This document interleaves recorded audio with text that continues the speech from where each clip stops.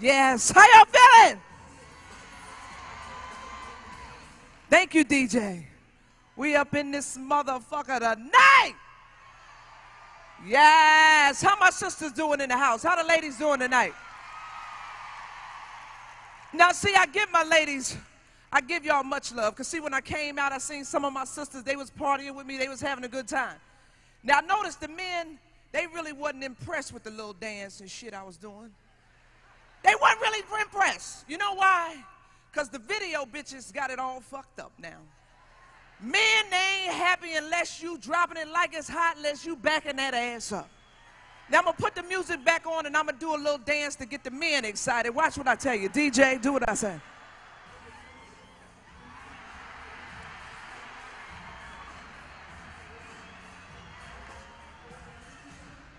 That's some bullshit. This is fucked up. This is some bullshit. And it's sad that we have come to this. It's sad that we have come to this. But ladies, you know we all got our own little freaky moves and shit. We try this shit, whether it's in front of a whole lot of people or if we by our motherfucking selves. But I want you to remember one fucking move. If you ever want to look like the stripper bitch in the video, you got to remember this one move, because this is the official stripper bitch video move. When you backing that ass up, right when you drop it like it's hot, you got to turn back around and look at that motherfucker. DJ, hit it.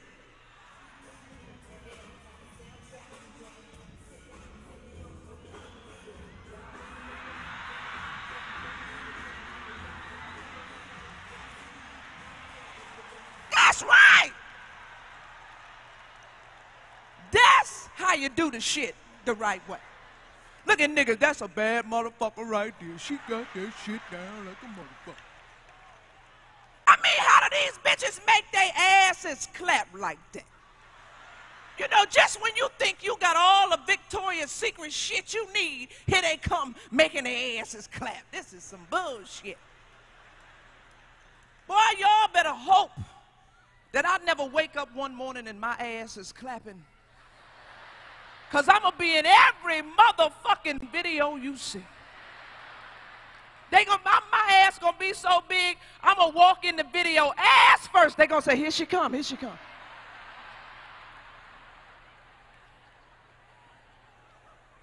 I'll tell you, I praise for a big old ass. I want me a big ass. I want me an ass so big that when I'm walking through the club, a man could just take his drink and lay it up on my ass and I don't even know it's there. I'm just moving on through the club and shit, knocking drinks off the tables and shit, moving tablecloths over and shit. Want me a big old ignorant ass. Kind of ass you just look at and frown up. You be like, damn.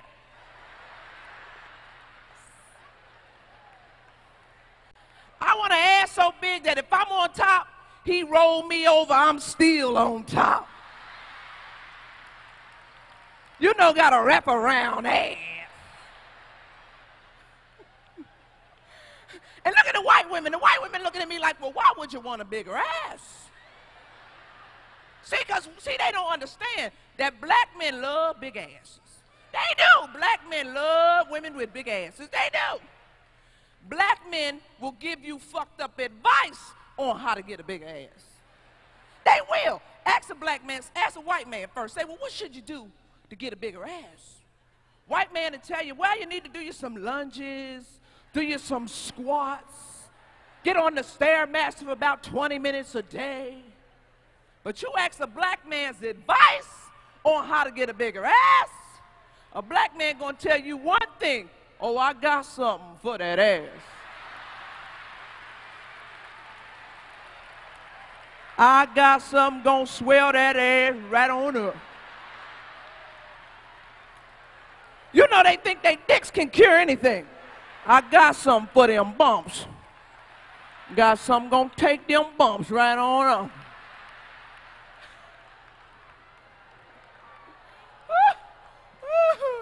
Oh, for real. But you know what, though? I'm convinced that one day they they gonna come out with a medicine to just make your ass swell up and clap like a motherfucker. I'm serious, because science is a motherfucker nowadays. Do you realize that science and medicine have gotten together and created some beautiful, beautiful shit? Do you realize that they spend so much money on bullshit like Viagra and breast implants, and they ignore important shit like Alzheimer's disease? Do you realize by the time we all get old, they do.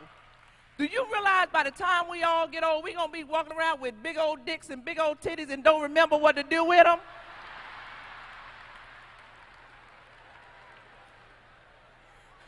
I know one motherfucker took some bootleg Viagra, everything swole up except his dick.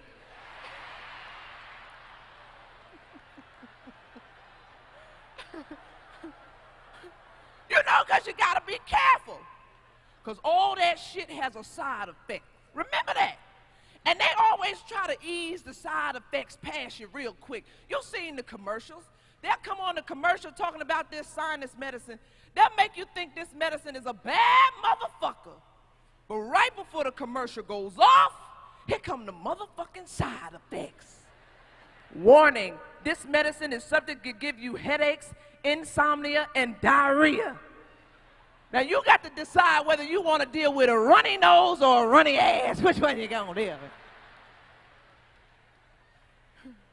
But I kind of like that shit. I wish everything came with a motherfucking side effect warning label on it. Especially men. That's right. Let us know what the fuck your ass is all about right from the beginning. Imagine that shit. You in the club, you chilling, you looking good, he looking good. You checking him out, he checking you out.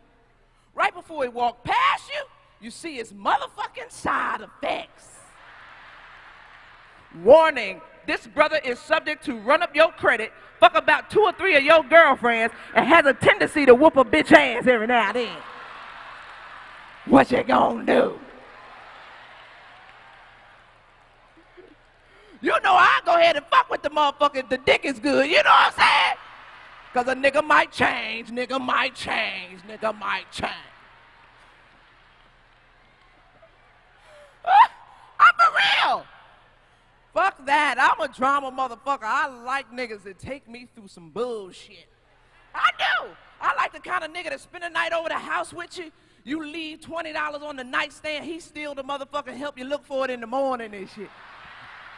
I don't know, it was right here. Wasn't nobody here but me and you. Shit, I don't know what happened to the joint.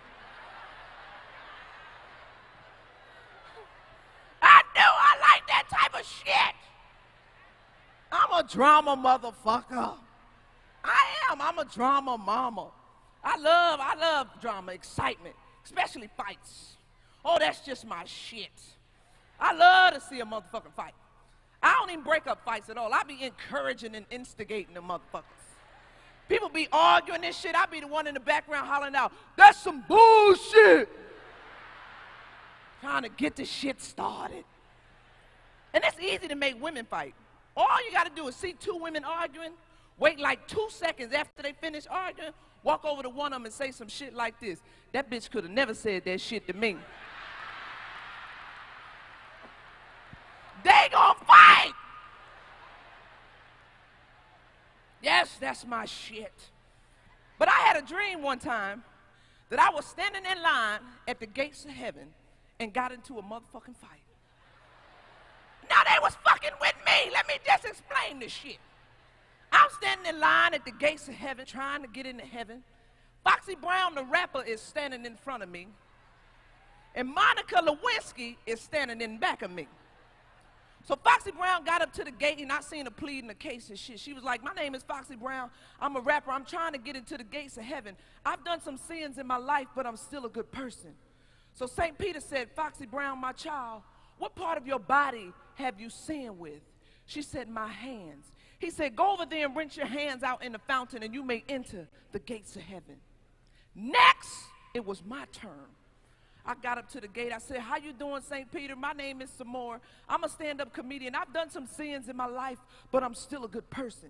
He said, Sommore, my child, what part of your body have you sinned with?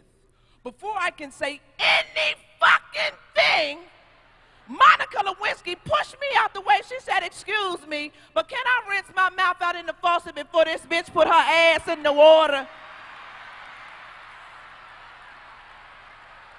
I said, bitch, you don't know me like that.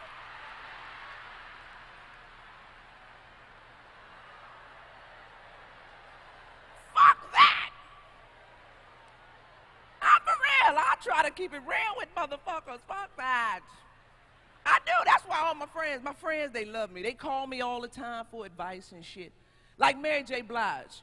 Called me back in November. Called me up on the phone. She said, Sommore, you know, I'm getting ready to do a press release. I'm getting ready to stop doing rap music. I'm going to go back to school and get my GED.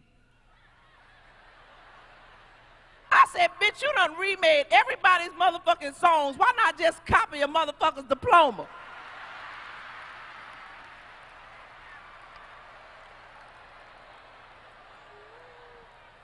Oh, for real. Some other shit that I keep it real with. Some shit that I came to the realization of. Ever since I turned 30 years old, I decided that I ain't fucking with no more men over 35. I'm not. Fuck it. I'm not. I'm sick of fucking niggas named Charlie and Rufus and Greg and them. I want to fuck some Hakeems, some Deshaun's, some Twycons, and some Rayshawns. I'm serious, because you take a big risk. You take a big risk fucking them older men. You ever see a motherfucker in some dress socks trying to get the pussy? He's slipping and sliding and shit. He fuck around and bust you in the lip.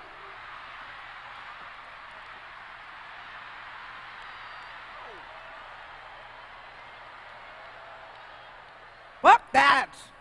I want a motherfucker with some Timberlands on, feet planted in the ground, and he wearing that ass out. That's what I'm talking about.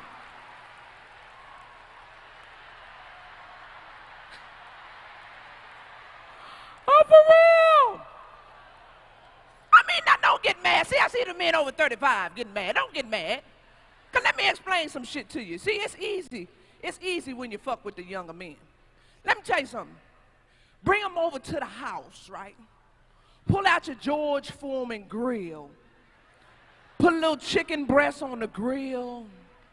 He gonna be all impressed with the lines on the chicken and shit. He gonna say, ooh, that's just like the restaurant.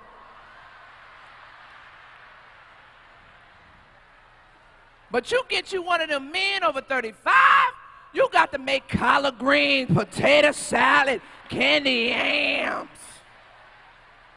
You got to fuck around and make a whole peach cobbler from scratch to impress his ass. It's some bullshit. Then they be all judgmental and shit, talking about why your rice sticking like that.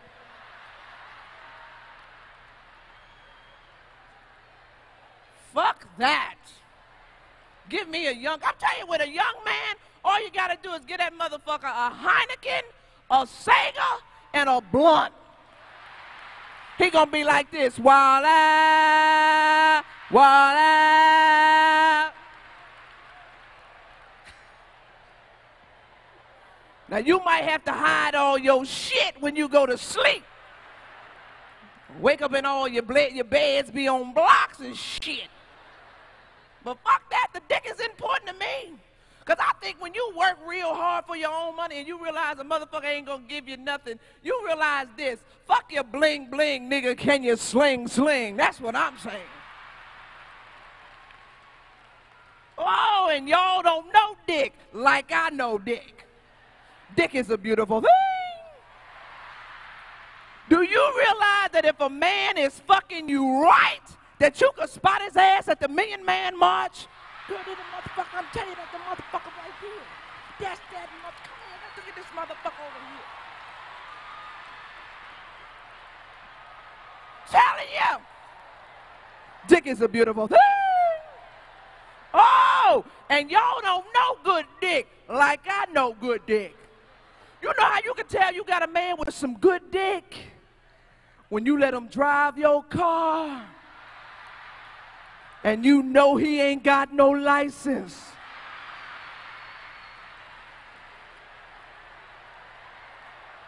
You be like, go on, boo, fuck what the law say, nigga, you can drive, nigga. You know how you can tell if he got some good dick? When you got a crush on him, but he got a restraining order on you. Oh, dick is a beautiful thing. And women, y'all getting the shit twisted now. What the fuck is all up with the tongue rings and shit? They claiming, oh, it makes dick sucking real good. That's bullshit. It ain't but two things that make a dick sucking better. That's extra spit and money. Fuck that. You working on the infection. That's what the fuck you working on.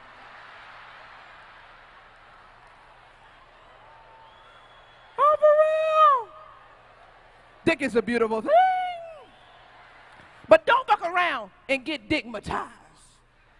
Oh, that's when the dick is so good that you can't see the reality of shit. A motherfucker that's dickmatized be walking around saying shit like this. No, no, no, no, no. He don't be hitting me. I be walking into the punches and shit. That's what I'm saying. I be walking into the punches.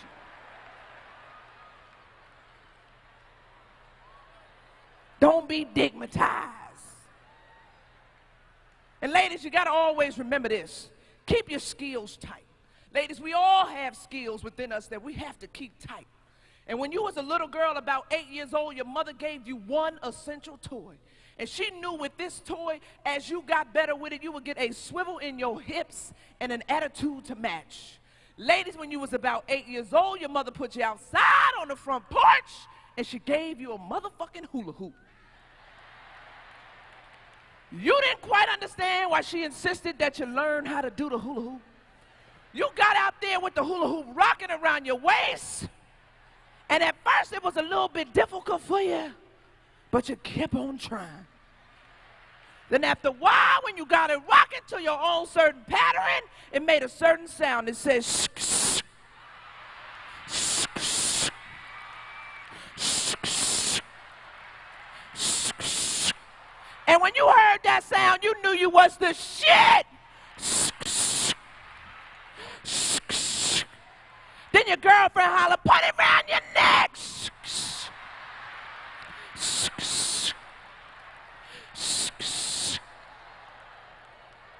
So I say to all my sisters here tonight in Hartford, Connecticut, the next time that you have to put your thing down on him, the next time that you have to remind him of just who you are, the next time that you have to practice your skills on him, the next time that you up on top and you riding him real good, you riding his dick so good that his toes is curling up, his eyes is rolling up in the back of his head, you riding his dick so good that he can't even close his mouth.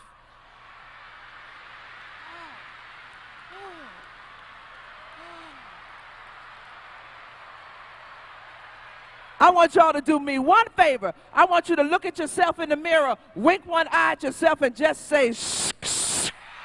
Y'all, my name is Sommore. Y'all been wonderful.